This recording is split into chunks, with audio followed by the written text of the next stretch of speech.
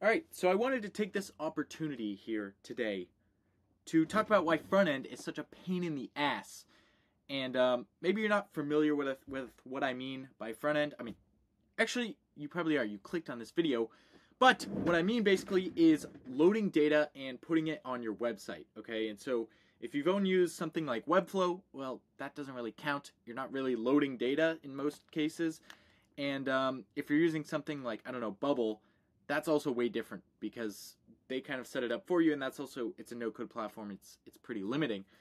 When you actually do it yourself, you run into a number of issues. So what I think a lot of people like about backend, especially what I like about backend, is damn near perfect type safety. And by type safety, what I mean is I can hover over this object here, and it'll tell me exactly what it looks like. It says we'll have a contact ID, which is a string.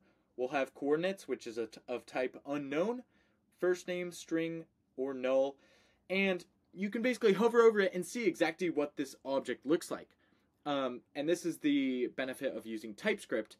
If I use JavaScript, which I don't know, I don't think I could because I have these type annotations in here. This is not valid JavaScript. This actually gets compiled, completely gone when you when it runs, because it has to be turned into regular JavaScript to run in a browser, which could be changing. But you want type safety, all right? Most people want type safety. TypeScript is widely used, but you do end up with several problems that are different on the front end than they are on the back end. Because in the back end, let me just show you, this is an example of an API call that I'm making from my back end. So what we have is this long type, which denotes kind of what the API is going to return us. And then what we're getting back is an object with a contact, which is of this type, of this big thing up here. And so all we do is we annotate that this, and this is actually not even annotated, dude. That's crazy. Wait. Oh, that should just be data. So basically we're saying this returns an object called of type data. And so now if we hover over data, then we'll be able to see that it is of type data, which is of type contact, which contact is this, okay? And that's all easy because our code, we just access this and it's fucking easy. And the thing with backend is if my task takes 700 milliseconds or 1400 milliseconds, I don't give a shit, dude. 1 second is not going to change my life. It might change my wallet by a tiny amount, but it's, at the end of the day, it's not a big deal. Whereas on the front end, every millisecond counts because your user is sitting there watching the screen, and if they get bored, they're going to fucking bounce. So you have to make it fast, and this is where stuff gets a little bit tricky, okay? So I'm just going to pull up my data file here, which, by the way, if anyone uses Next.js, I'm curious how you organize this, because I have a use server file where we're using a private kind of database key, so that's not exposed to the client. And then we're using useEffect to use the server action to fetch that and promise all, because we have 3 functions in here. But regardless, we have 3 separate requests here.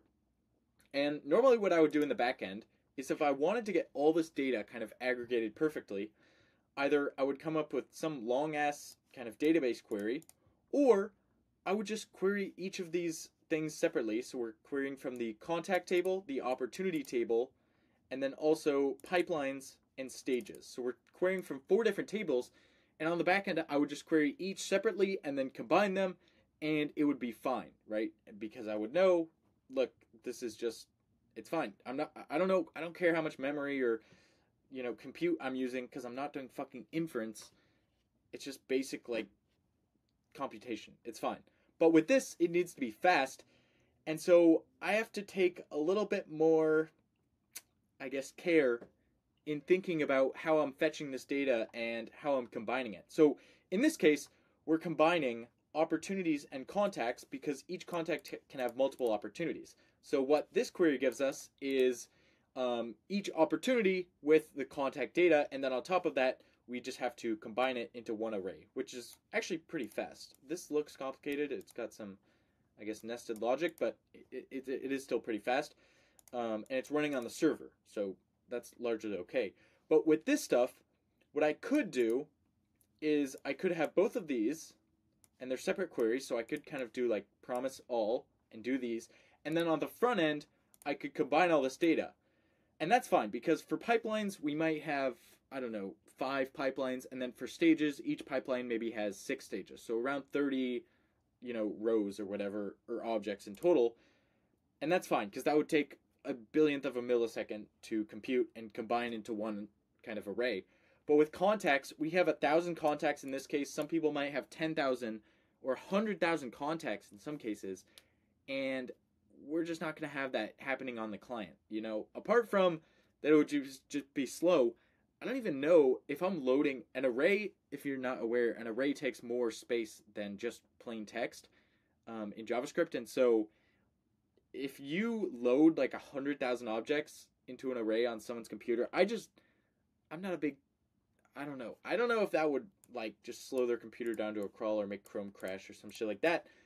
But the point is, it's kind of a performance problem. So what we do instead is we're querying, like I said, opportunities and contacts in the same query.